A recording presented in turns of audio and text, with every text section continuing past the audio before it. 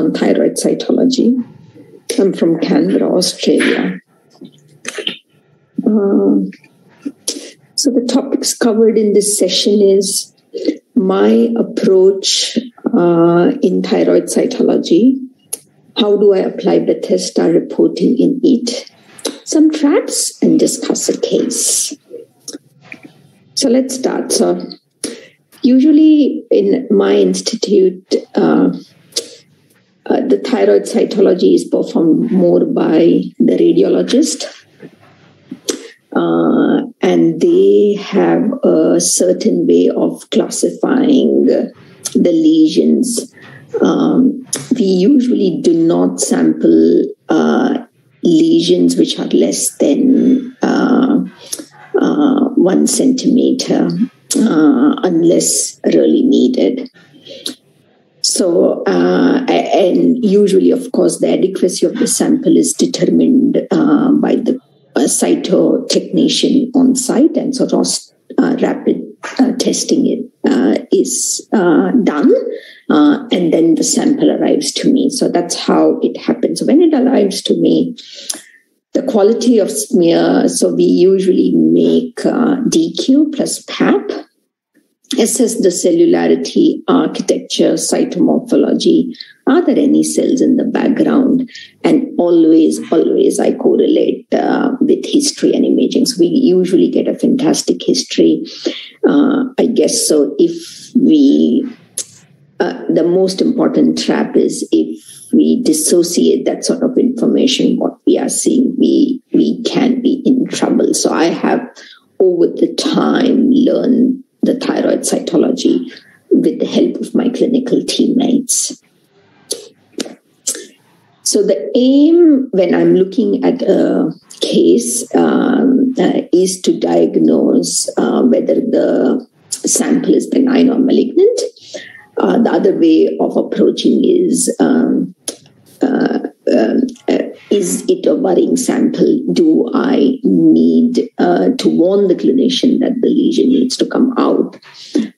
And so that's what I'm assessing. And I tend to not use any ambiguous language. The atypical category is quite less in my institute because, as I said, I work in close relationship with my teammates. So I try and exclude those sorts of terminology. So we pretty much have a benign category, malignant category, and very, very rarely I use the terminology as atypical. So now I would be talking on what I'm looking at. So when I have slides or the case in front of me, I look at the architectural pattern. Flat sheets, I'm okay. Worried if it's microfollicles, if it is three-dimensional structures, if there are papillae, and always look into the single cells. I try and avoid the clusters which are entrapped with blood, because you cannot assess the nuclear details very nicely.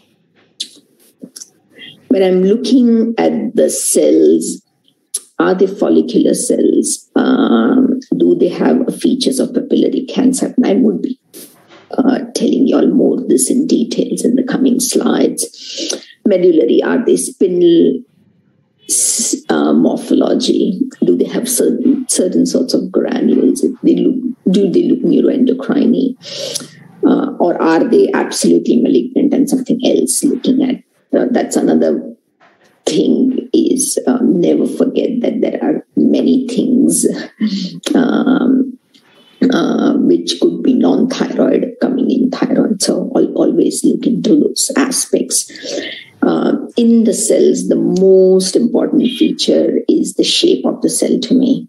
Are they round or are they oval? Okay, so that's one of the most important criteria I apply in thyroid cytology. Other cells, are there any inflammatory cells, hemosiderin pigments, epithelial cells, giant cells? All these are going to help me to reach a final diagnosis. So never forget those other cells. What's there in the background? So I look into the background. The most important thing, as we all know, is presence or absence of colloid. Who is the aspirator is the most important. So if I have a group of people whom I work in close contact, then I can gather more history and all. But if it comes outside this group, it is tricky. So I look into the background, looking for colloid, blood, necrosis, debris, amyloid. In colloid, usually you have two types of thick and thin. Thin's better appreciated for me in pap smear, whereas thick you can appreciate more better in DQ. Various textbooks, of course, mention on the appearance of colloid, like cracking, pigmenting, but it's sometimes very tricky, especially the thin colloid when it's mixed with blood. That sort of artifact is quite tricky, and colloid is so. My criteria between benign and malignant, if as soon as I see more of colloid, I am actually less worrying for that lesion. As soon as the colloid drops or it's less prominent, then I am worrying. And it all matters how is the lesion to the radiologist as well, who is the aspirator, because a bad aspirator can give you more blood and less colloid, and even if it is a benign lesion. So it's very important.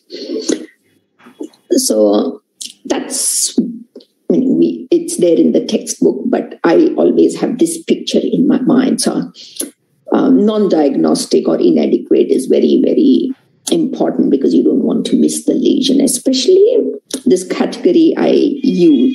We know that you have to have 7 to 8 good, well-visualized nuclear features and clusters in a sample.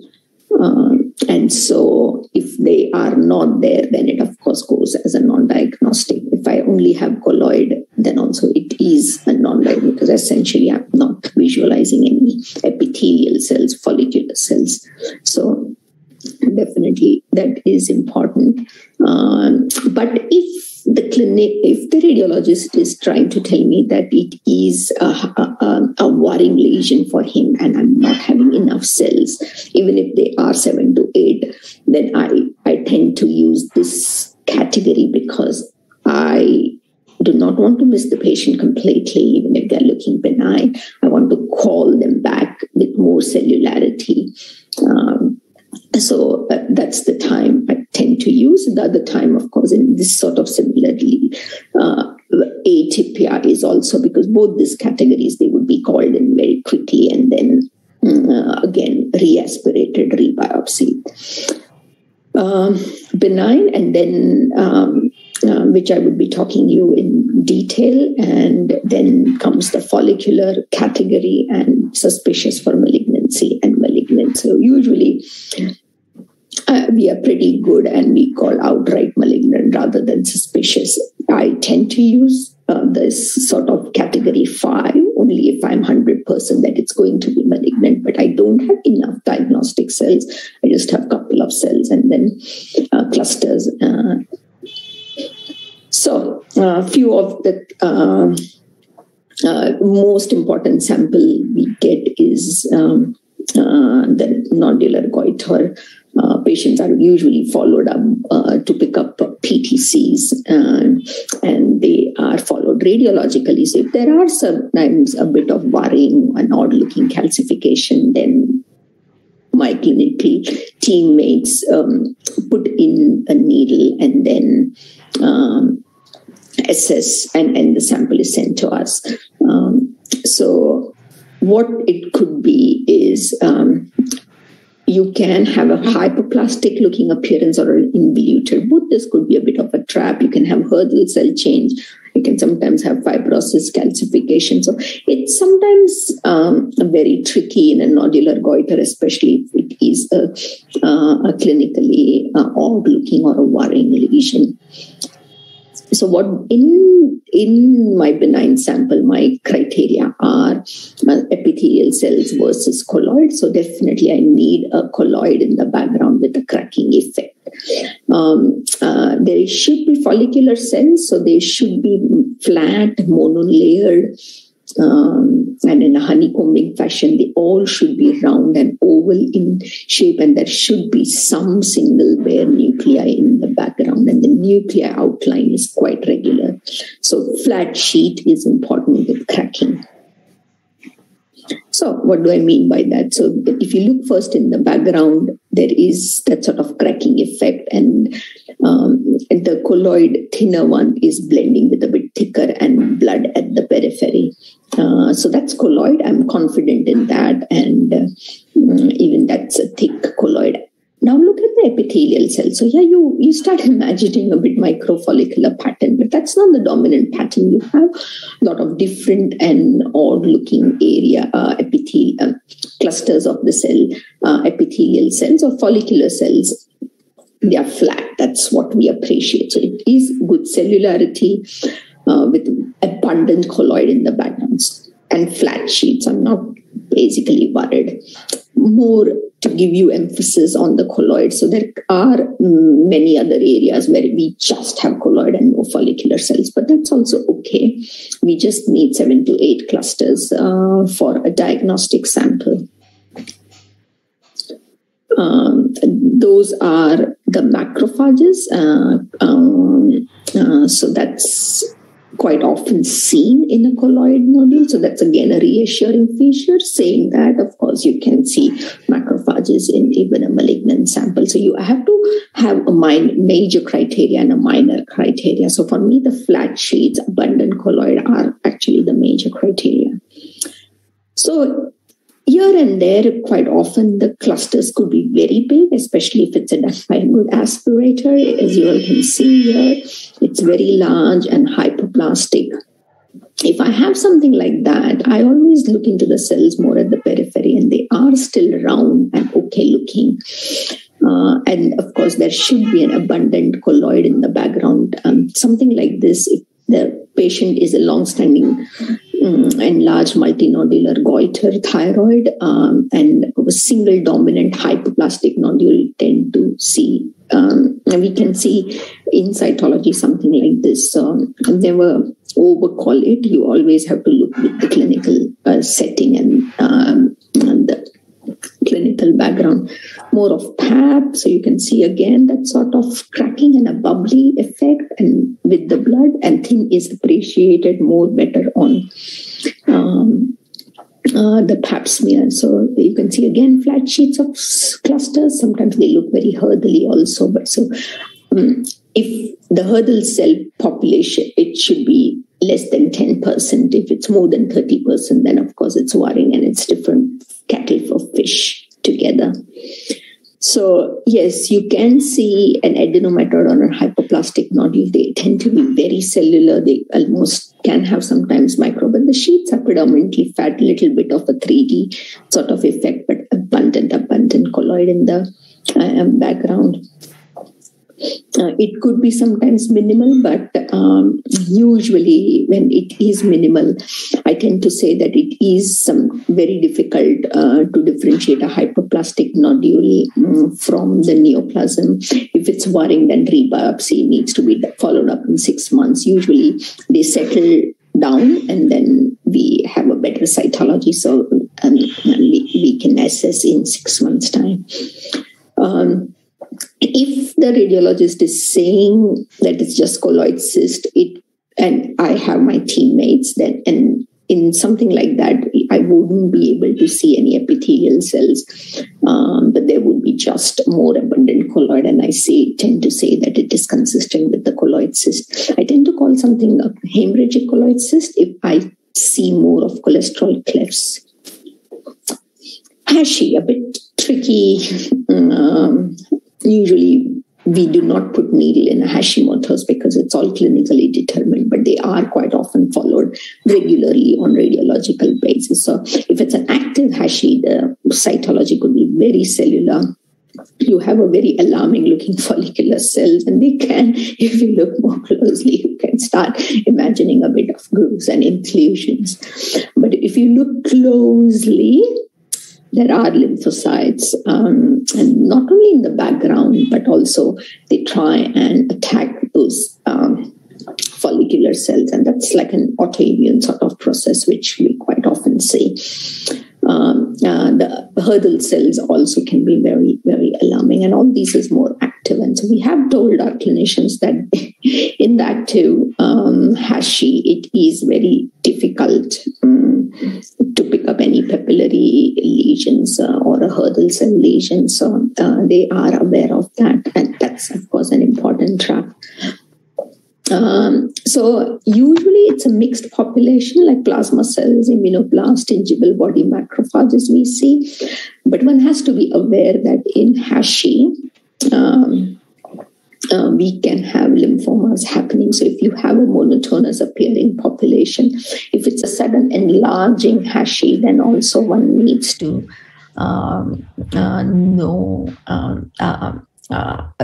one needs to consider lymphomas, and then we send the sample for flow cytometry.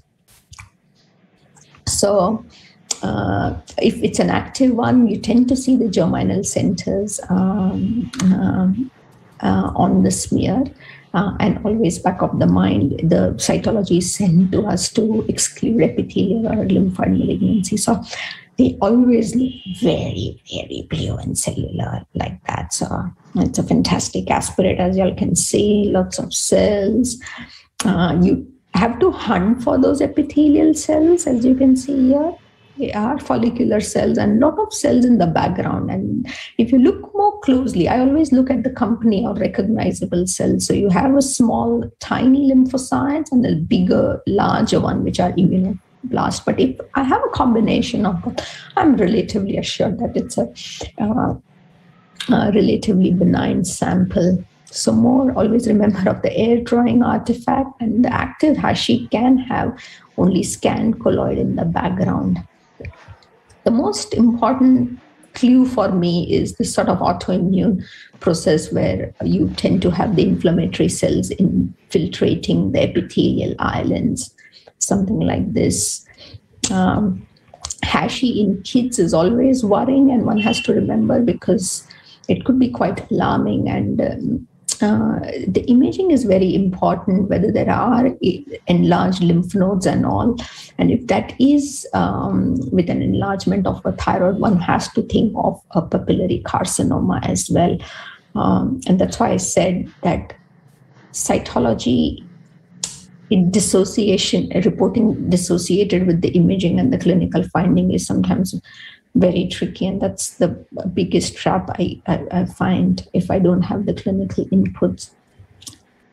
They can have that sort of hurdly and very alarming cells, and they tend to not look very circular or oval, round in shape, but they become elongated. So it can be worrying. And again, if it's an active Hashi and it's a worrying lesion, I say that a small PTC cannot be completely excluded, telling that, yes, I can completely miss it.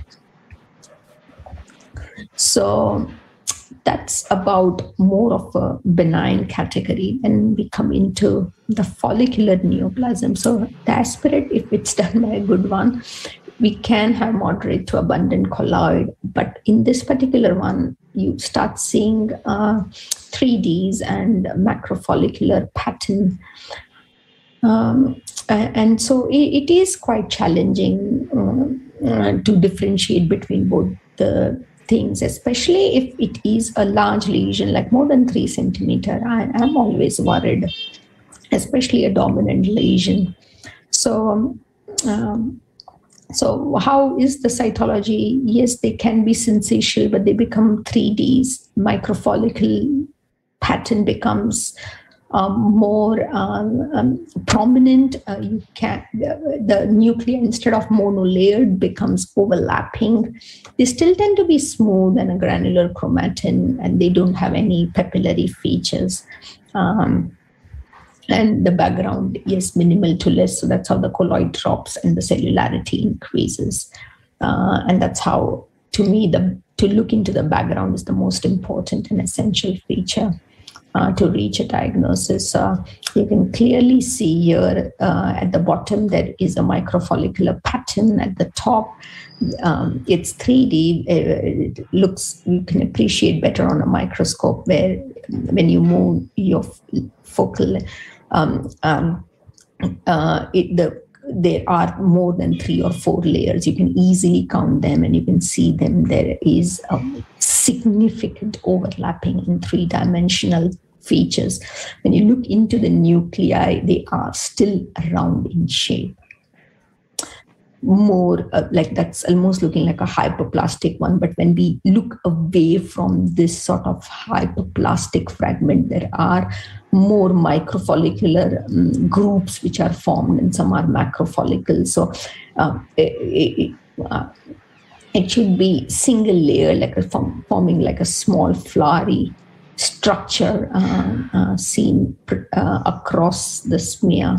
And yes, one needs to identify that very, very scant or almost no colloid in the background. So dropping of colloid, coming up of this predominant microfollicular pattern, and the variability in the nuclei. Some are big and some are small. That also starts coming in.